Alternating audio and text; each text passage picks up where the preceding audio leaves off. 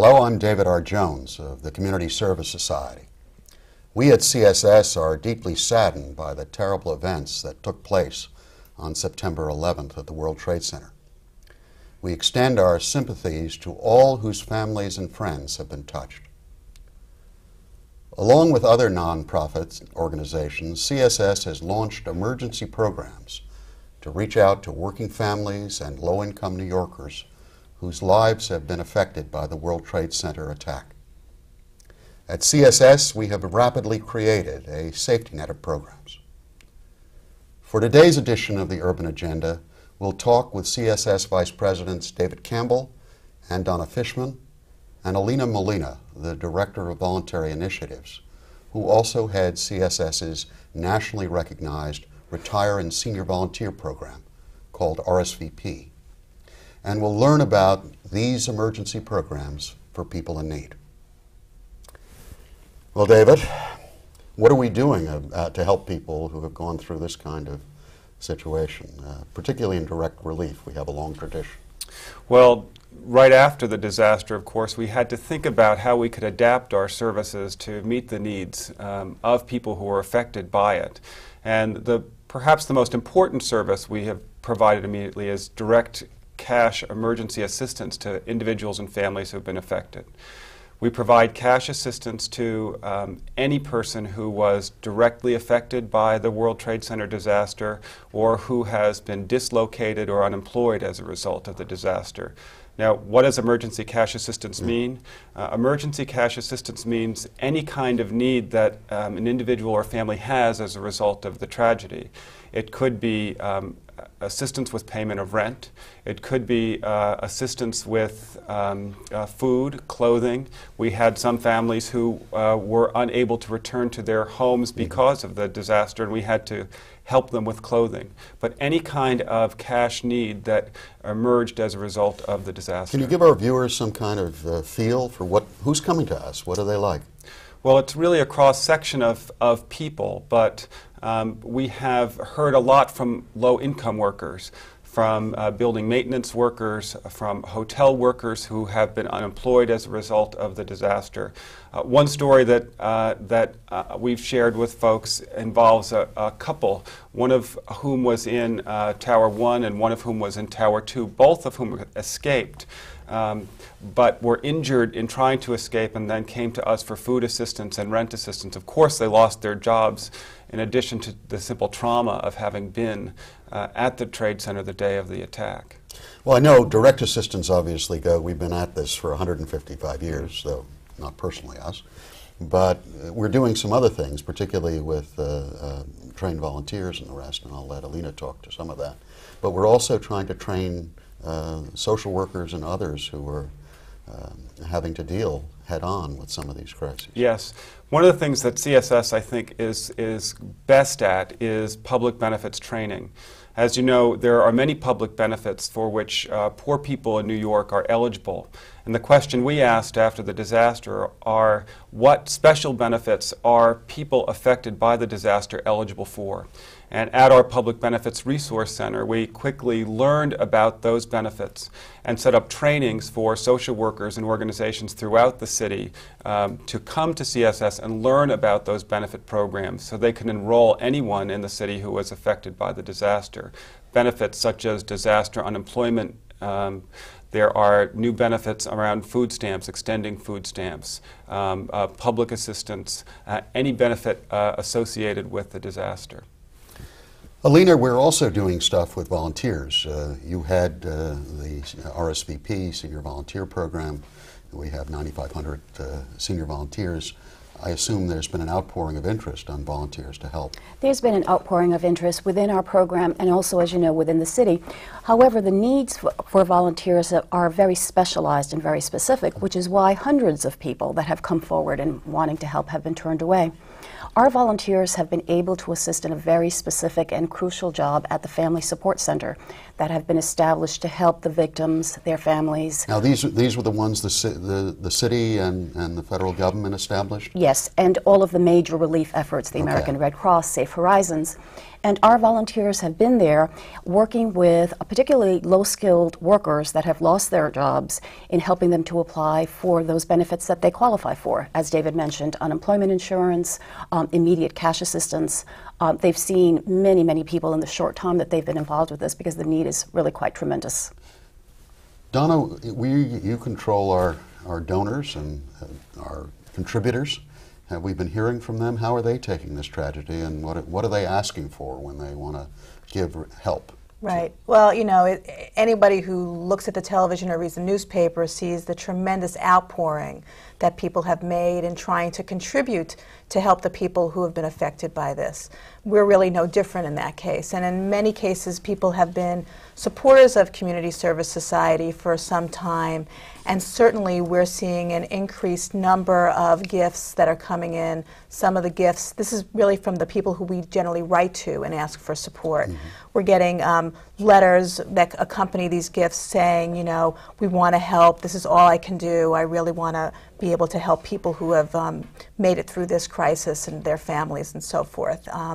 The challenge really is to try to figure out how can you best meet those donors' needs, the needs of the people who are contributing financial support to help people when there's still so much sorting out that's going on, and there are so many groups of people who are collecting money to help people. Well, David, let's talk about that. We coordinate, obviously, with a number of other charities throughout the city of New York. That's part of the role we've always played. And we're obviously part of the New York Times September 11th Fund effort. What about coordination? How do we make sure that scarce resources aren't wasted here, and how we make sure that people are getting the most help that they can? Well, I think there are two ways you can look at it. First is the immediate response to the disaster. There was created soon after September 11th a disaster relief infrastructure, if you will, a system through which people directly affected by the disaster can receive benefits. Alina mentioned the Family Assistance Center at Pier 94 that Safe Horizons, FEMA, Red Cross are all involved in. Anyone who was directly affected by the disaster should go to that Family Assistance Center. And that's really the first point of contact for anyone affected by the disaster. The challenge is how we address the needs of those who were secondarily affected, people who've lost jobs who may not be eligible for other public benefits for direct disaster victims. And that's more of a challenge. The second way I would look at this is to say we know today what people's emergency needs are around housing, assistance, around food and clothing. In the longer term, all of the voluntary agencies that receive funds in response to this disaster will need to coordinate their efforts to ensure that those resources are used most effectively. We can't say today what that will look like 6 months from now, but we can say today that those organizations are already talking to each other about how to coordinate and distribute money effectively. Well, you and your staff actually have been looking at what happened in other disasters elsewhere in the country and what the needs, longer-term needs, turned out to. I think Oklahoma City is the one we have talked about. Maybe we can talk about that. What we've heard from the Red Cross about the Oklahoma City disaster, and a point that I find very compelling, is that here, 6 years after the Oklahoma City disaster, their Family Assistance Center is still open.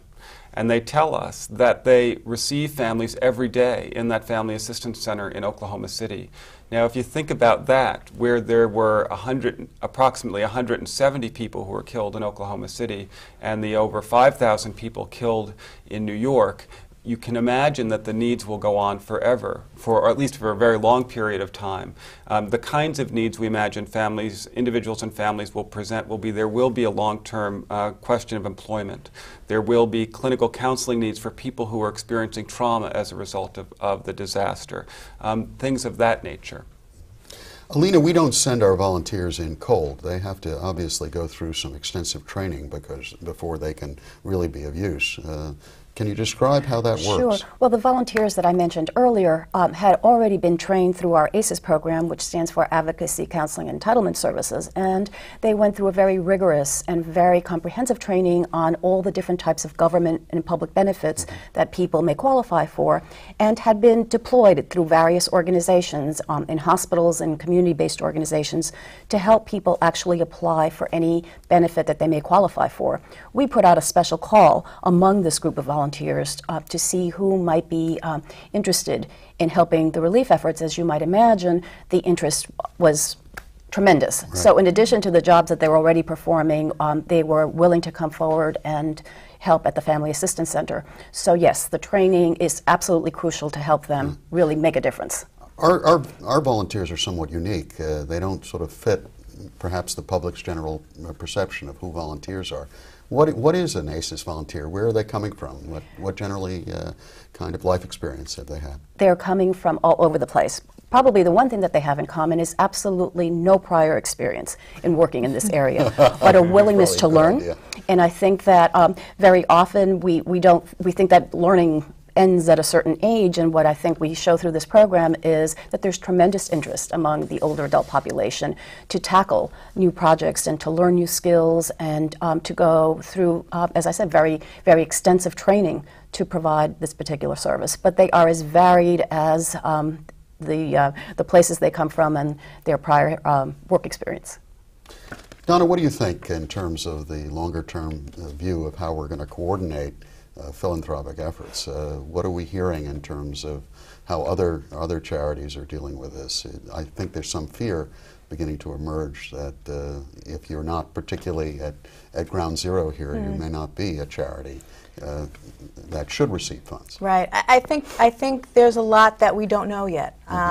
Clearly, there's been a lot of coverage of certainly how much money these various funds have raised, how the monies have come sort of uniquely from the corporate, the foundation, and the individuals themselves.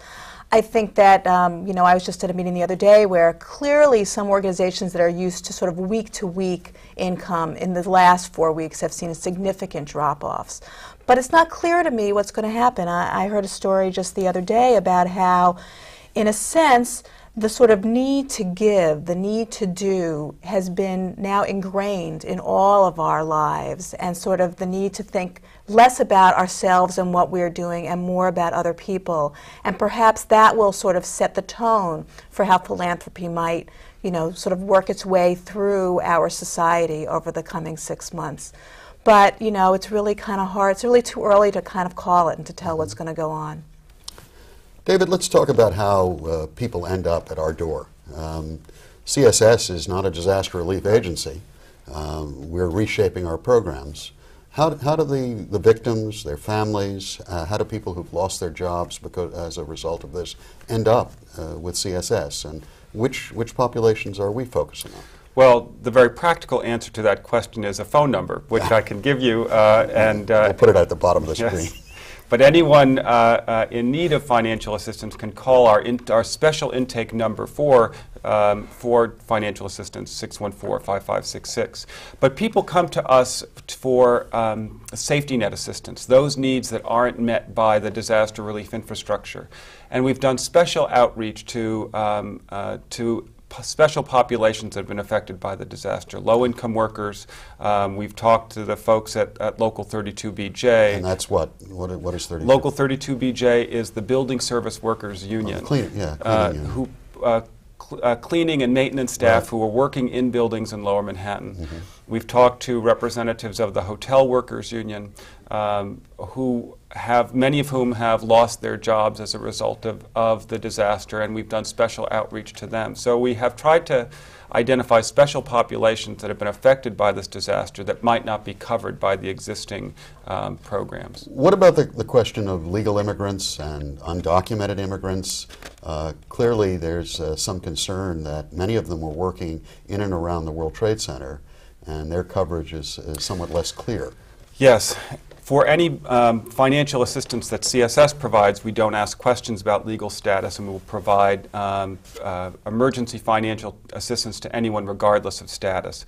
But I should say there has been an effort to educate the staffs at the Family Assistance Center to ensure that immigrants of any kind, documented, undocumented, get the benefits that they are entitled to. There are some benefits for which they are entitled, some for which they are not. We will provide assistance regardless of status, but we also do encourage folks to receive benefits that they're entitled to at the Family Assistance Center. And the immigration advocacy groups have been working closely at the Family Assistance Center to ensure that those needs are met and people are educated about what the benefits they're eligible for are. Now, the other thing you were mentioning to me that we're starting to see an increase in the flow. This is quite a while after the actual incident. Why should we start to see increase in people coming into our services now? If you think about the timing of the disaster and the kinds of needs that the kinds of cash assistance needs people have, workers would have received paychecks that covered them for maybe the week or two after the disaster. And of course, a disaster of this magnitude does not immediately cause you to focus on your financial situation. You're worried about family, want to make sure that everyone's okay. We're seeing an increase now because people only now are not receiving the paycheck and only now are focusing on the financial needs that they're facing as families. And so I think that's the reason for the increase. We'll be back to continue our program right after this. You don't have to like me. Or you can. You don't have to run with me. You really don't have to run away from me. And we're not all that different. I like good food. Good music. I want a good job. I want my kids to live in a world Where they're safe and loved. And respected for who they are. You don't have to like me. But if you talk to me, You might. We can end prejudice if we talk to each other. Call. Tell us what you'd do. Together we can build one America. We are talking with CSS Vice Presidents David Campbell and Donna Fishman, and Alina Molina, the Director of Voluntary Initiatives at CSS. We've been talking about the issue of what we're doing immediately, but obviously there's some concerns, David, about what the future holds for the City of New York, particularly for poor and working people. What are we thinking about now on the policy side? Well, I think the most important thing is simply to ask that question. What about poor and low-income New Yorkers in a recession? Most of the focus has been around rebuilding New York's finance infrastructure. And we have to first think about poor and low-income New Yorkers. But the kinds of things that we've talked about at CSS are can we create a jobs program to help the many unemployed workers there are as a result of the Trade Center disaster? Can we strengthen the safety net? Because we know in the looming recession that's been exacerbated by the disaster, there's a greater need for safety net given the growing unemployment. What are the health insurance needs of those low-wage workers and those who are unemployed? Can we broaden the eligibility for health insurance? And finally, we are also worried about housing. Will unemployed workers be at risk of losing their apartments? Can we do something about eviction prevention? So we are trying to focus on the needs of low-wage workers who are now unemployed in these areas. Do you get the sense that people understand how wide the ripples of this are going to go out? I mean, we're obviously starting to hear numbers of the immediate effects led to the losses of everywhere from 75 to 150,000 jobs. But we're beginning to hear numbers, obviously, from the city controller and others, that this may lead to one of the deepest recessions in the city's history.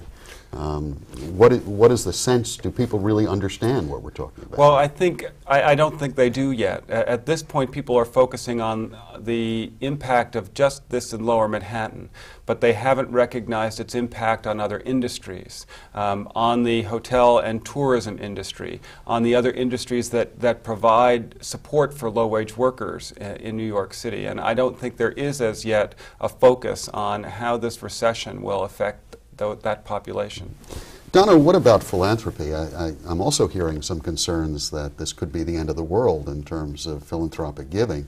After all the money comes out here, will there be anything left? Well, it's really kind of hard to tell. I mean, I think a lot of it depends on the economics of the city and the country and whether or not we're able to turn this stuff around a little bit. I also think that, in a sense, people are, you know, bombarded with stories of what's going on with folks, and I think that people are probably going to be interested in sort of investing their resources in how we can rebuild this city and what we need to do. I would be interested in seeing more press about, you know, how can we take this disaster and some of the, you know, sort of effects it's had, as you've spoken about, you know, the unity that people have had, the sense that this is not a disaster that hit one economic class of people or one geographic sector of people. I mean, this really hit everyone in New York City. It was extremely random. And can we sort of take that sort of new sort of unity that we have and turn it into a way to talk about rebuilding the whole city? You know, it's interesting that you mentioned that. Obviously, this disaster not only hit people in the 5 boroughs, it hit the surrounding ring, Connecticut, New Jersey, Westchester, parts of Long Island, very terribly in terms of the actual loss of life.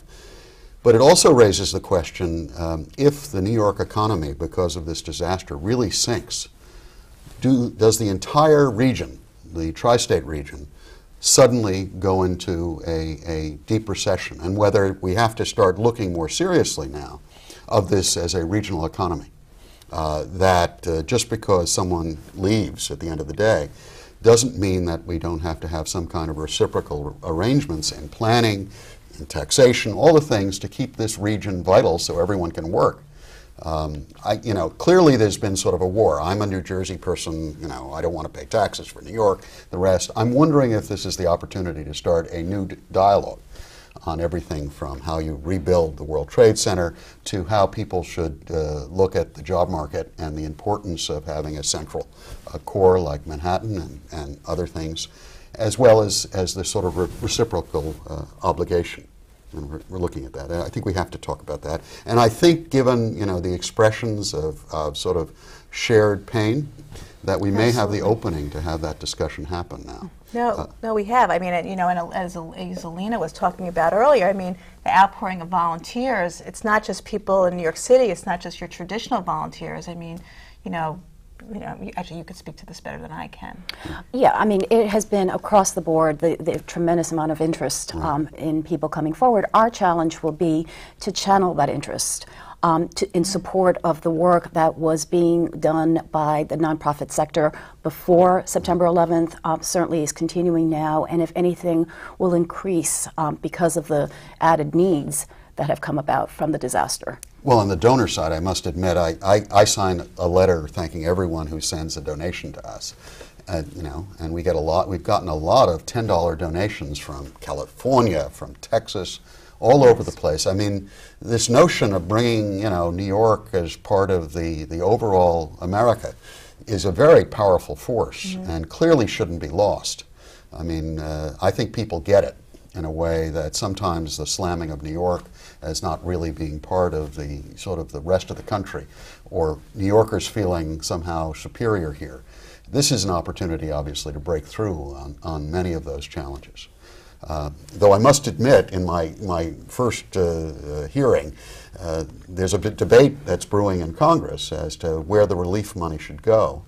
And it really hasn't focused on the low-wage people we're talking about, primarily. I mean, so far the focus has been on economic revitalization, which I understand to mean rebuilding the industries that were hurt by this attack, and not recognizing that those industries depend on low-wage workers, and that we need to invest in the needs of those low-wage workers as well. Well, it's interesting. You know, how this city rebuilds is going to be critical. First of all, in how successful it is. What I'm interested for not-for-profits like our own is clearly mobilizing people to help in this time of tragedy is something that we think may be one of the only things that helps New York get through this. The volunteer energy, the ability to come in and take over the slack even in times of real scarcity. If the city's budget, as has been projected, sees deficits as huge as $5 billion or more, we're going to have to see volunteer action. Filling in some of the roles in schools and parks and the rest in a way perhaps we've never seen before. And that kind of energy is something that I think I've been very pleased to see. People get it. And And I don't think New Yorkers should be at all ashamed about how this sort of emotionalism that's coming out, where people demand that you listen to them first before they start, and getting hugged quite surprisingly by people who you know only peripherally. I think people are working towards a new kind of integration. You know, I would say, David, that in the voluntary sector you see already a great deal of community among them and a singularity of purpose. My thanks to all of our guests today. New York City today is a community in mourning. And yet we have seen how people of all races, economic status, and political views have come together. The days ahead will surely prove difficult for our city, as so many of our fellow New Yorkers try to rebuild their lives in the face of this tragedy. We must work harder than ever to reach out to all New Yorkers in need. I'm David R. Jones of the Community Service Society. Thank you for joining us for the Urban Agenda.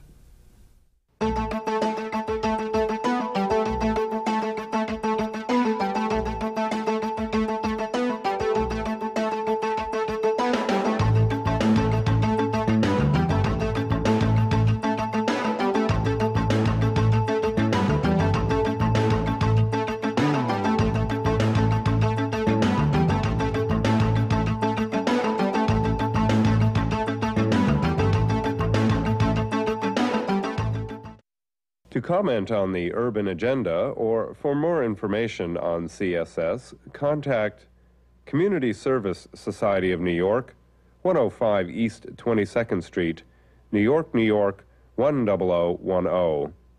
Area code 212-254-8900.